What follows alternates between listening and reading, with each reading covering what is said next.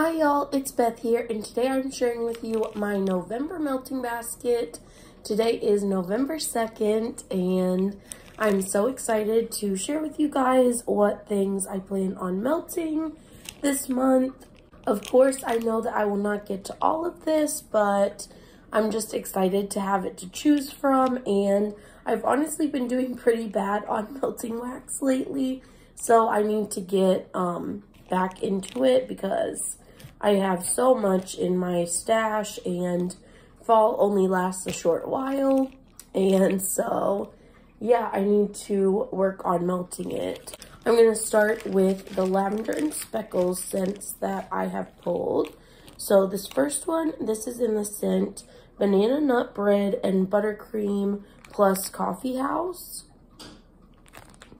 This one is Sweet Banana Nut Bread, Rich Buttercream Frosting, and Coffee House. And the verse on it is Deuteronomy 20, verse 4. This one says, "For the Lord your God is he who goes with you to fight for you against your enemies, to give you the victory." And I have two more scents with that verse, so I'll show you guys those next. This one is in the scent Almost Cherry Pie. This one is Black Cherries, Cherry Frosting, Pie Crust, and a hint of Strawberry Pound Cake. And then I have the Sweet Shop, and this one is Rich Iced Almond Cookies blended with Apple Cider Donuts. Another Lavender and Speckles scent I have, this one is Coffee and Pumpkin French Toast.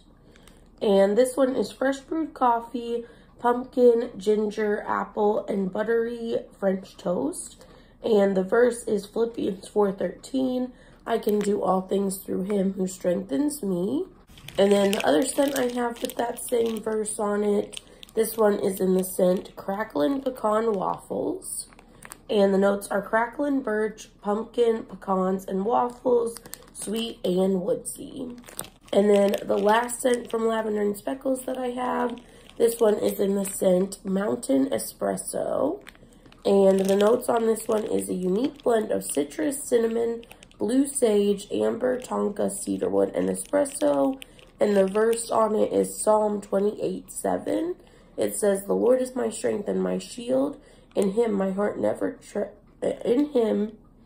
trusts, and I am helped. My heart exults, and with my song I give thanks to him." Sorry guys, it is very early here. Not very early, but I slept in, so I'm kind of groggy because I just woke up recently. Next up, I have a few scents from Rose Girls. So this first one, this is in the scent A Little Bit Flaky. And the notes on this one are cinnamon bear claws, frosted cronuts, and toasted marshmallows. Then I have the scent Fluff Puff Peaks. And this one is warm vanilla chai, creamy peanut butter, and monster cookie fluff puffs. I have the scent Cherry Donut Holes. This one is maraschino cherries and freshly baked donut holes. I have the scent Autumn Mountain. This one is Cider Lane, Dunk My Donuts, and Pumpkin Pecan Waffles. And then the last one that I have from Rose Girls, this was gifted to me from Lexi, and her channel here on YouTube is Two Quick Wicks, and it is called Choco Mountain. And then another scent that I have in this basket that was gifted to me from Lexi, this one is called By the Fireplace from Salt Mountain Melts. And the notes are chestnut, clove, smoky wood, vanilla, and neroli. And I think this one will smell so good for the fall.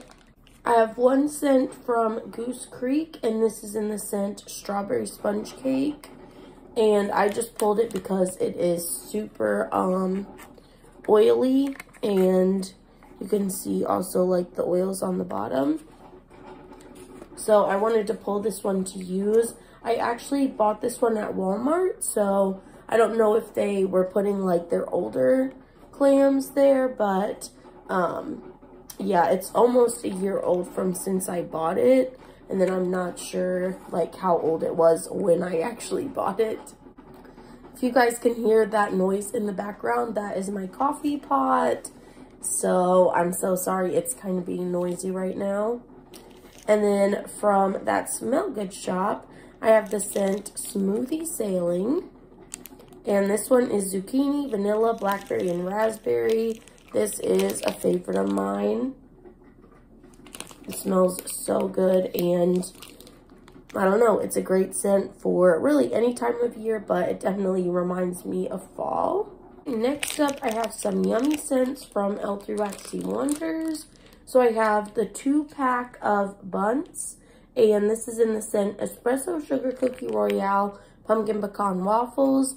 I really like both of these scents separated, so I'm pretty sure I'll like them combined as well because they're both bakery. They're going to go so well together.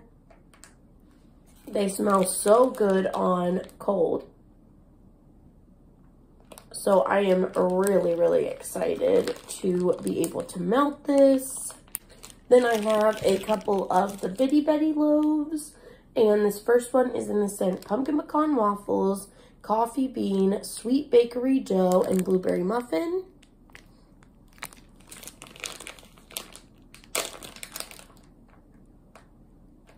Oh, it smells good. The coffee is definitely strong in this one. I'm excited to try it. Then I have the scent, The S'more the Merrier. This one has been in so many melting baskets and I never pull it. So I really hope that I pull it this time. If not, I think I'm just going to give it away because I'm like, it has to mean something that I keep putting in my melting basket and I just never pull it. Means probably that I'm just not as excited to warm it as I think I am.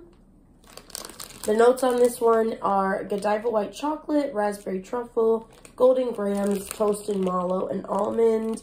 It sounds good, but something about it just smells like, I don't know. It has a very specific scent that I feel like I would need to be in the mood to melt it. So I think that's why I always don't pull it, is because I'm just like, I'm just not in the mood to melt this one right now.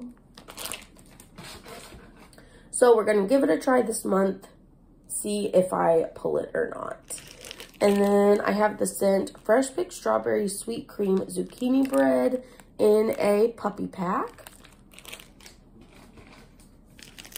Another puppy pack is in the scent Enchanted Pears.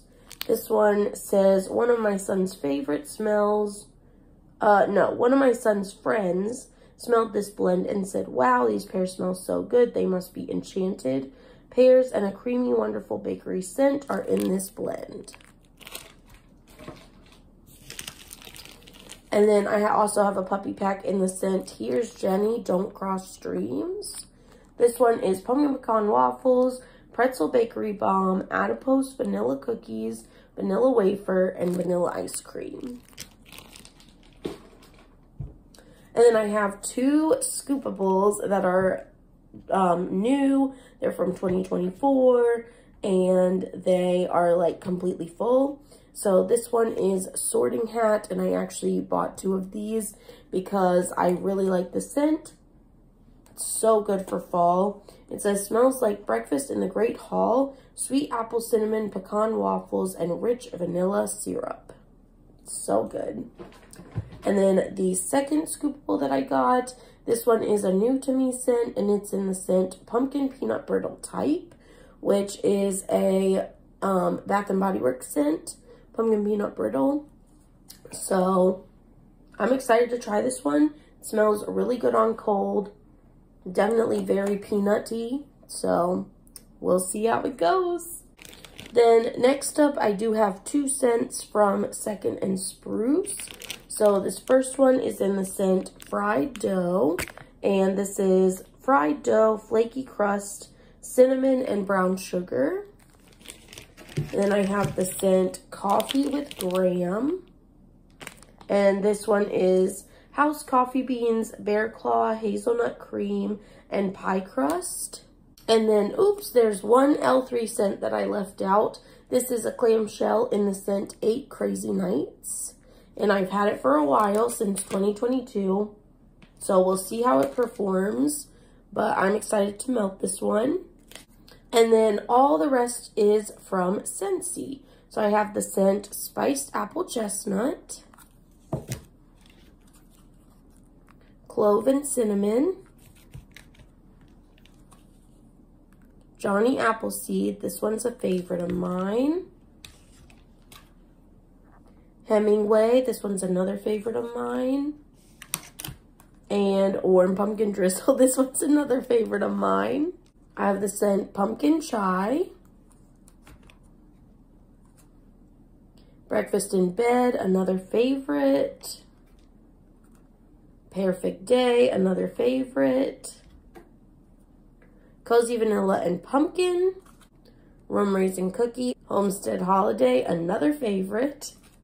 Cranberry Muffin, this one, guess what, is another favorite. Pumpkin Cashmere. Cider Mill, this one's another favorite. And Ghostly Greetings, just because I have 3 and I didn't get to melting any of them in October. So I would like to melt this one in November. And then last but not least, I do have 3 Scentsy bricks. So I have Caramel and Chestnut. I have Maraschino Sugar Cookie. And I have Baked Apple Pie. And that is everything for my November melting basket. Again, I will not get to everything, but I like to have these options to pull from. And then I'm also really excited because I'm going to be setting some of these aside for my Use It or Lose It challenge, which will start for my 2022 wax in January, because I still have 2022 wax in my stash. And by the time we get to 2025, it is 3 years old. So I need to use it or lose it. So I will see y'all next time. And just a little tidbit of information about the Use It or Lose It challenge. I did it a couple years ago and maybe last year. I don't know. I did it, yeah, I think last year in 2023, where I would do like a melting basket every month that was Use It or Lose It. So it was wax that was getting like on the older side, and if I used it by the end of the month, then awesome. But whatever I didn't use or didn't pull by the end of the month, I lost, which means essentially I gave it away in my neighborhood giving group, or I sent it to friends here in the wax community, or things like that. So I'm very, very excited to start that new in January. It was very fun when I did it in 2023. A little heartbreaking, but also just like heartbreaking in a fun way. I got to give to other people and be generous. And also I got to like challenge myself. It really helped me to narrow down like what I wanted to prioritize melting, and what I kind of was like, okay, I would be okay to let go of this. So it was like kind of a fun way to declutter. And it also was very eye-opening in just how much excess wax I bought than what I could melt. And I have definitely gotten better with my wax purchasing throughout my wax journey, because when I started out, I was like wanting to buy every single pre-order, every single ready to ship from my favorite vendors. And some vendors, they do that like once a month or even twice a month. So it was getting really crazy, really out of hand, really fast. And I'm really happy with where I am now, and that I'm doing a much better job of purchasing wisely. But also, I still definitely purchase more than what I use, which I would really like to work on that and get better still and improve on that. So I think doing the Use It or Lose It challenge is going to really help me out with that again, and even help me even more than how it did in 2023. So yeah, I will see y'all next time. As always, make sure you stay positive till then. Bye.